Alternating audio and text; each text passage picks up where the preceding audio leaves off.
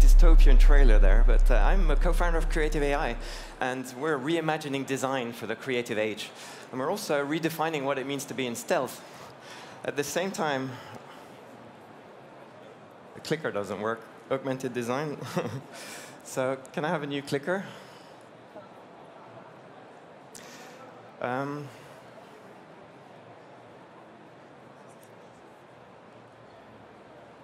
we go. Thank you.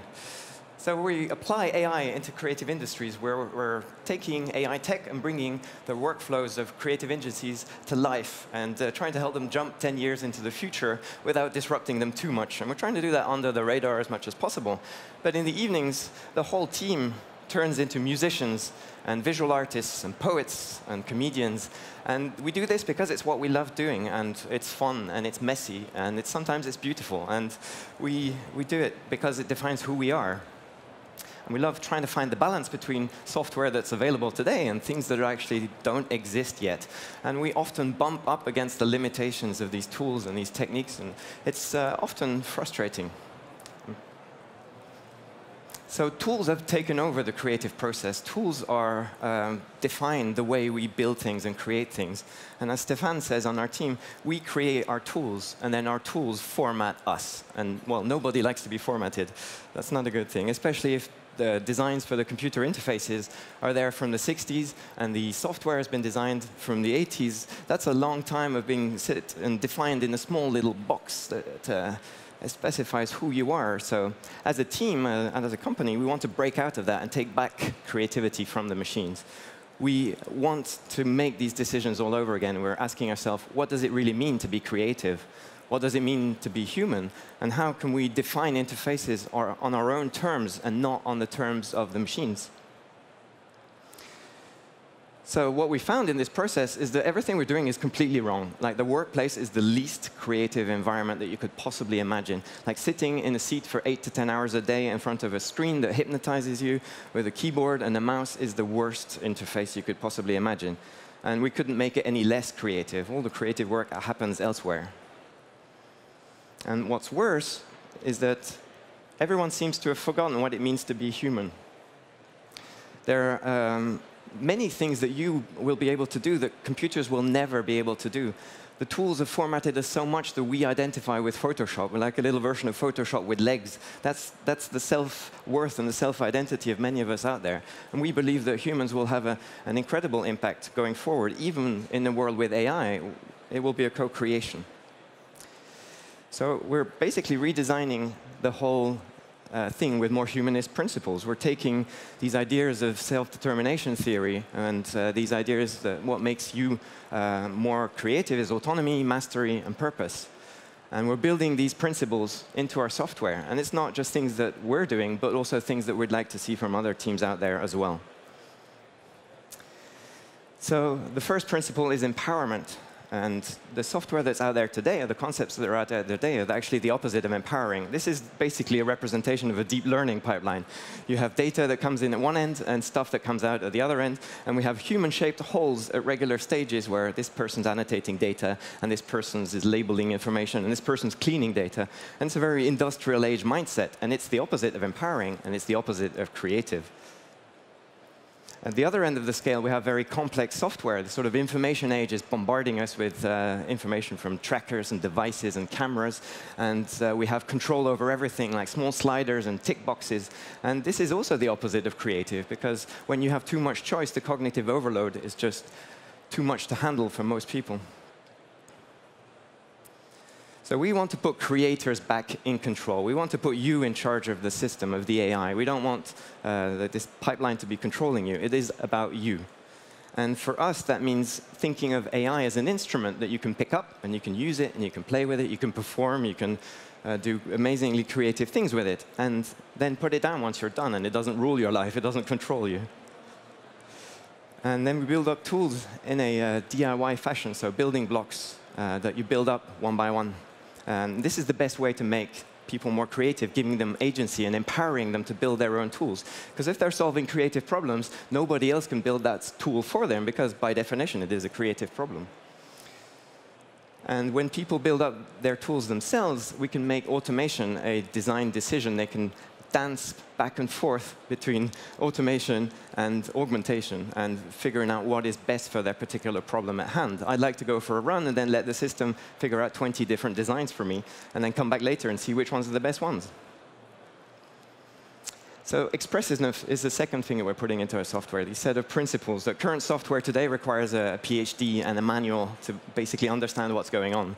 And even then, most software has a glass ceiling. It's built by software engineers that put limitations on the software by the way it's built, and you can't really go beyond that.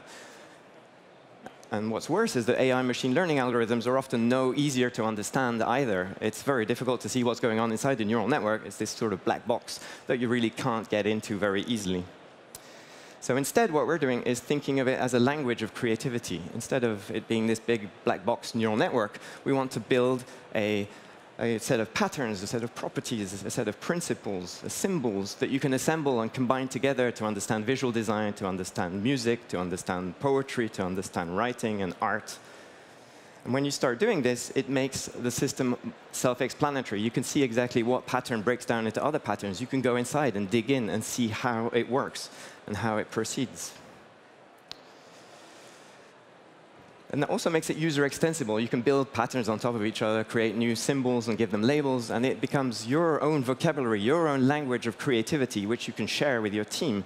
And it helps you understand who you are as a creator, but it also helps you communicate with your team and within your organization or with your clients outside how exactly you express yourself in form of design.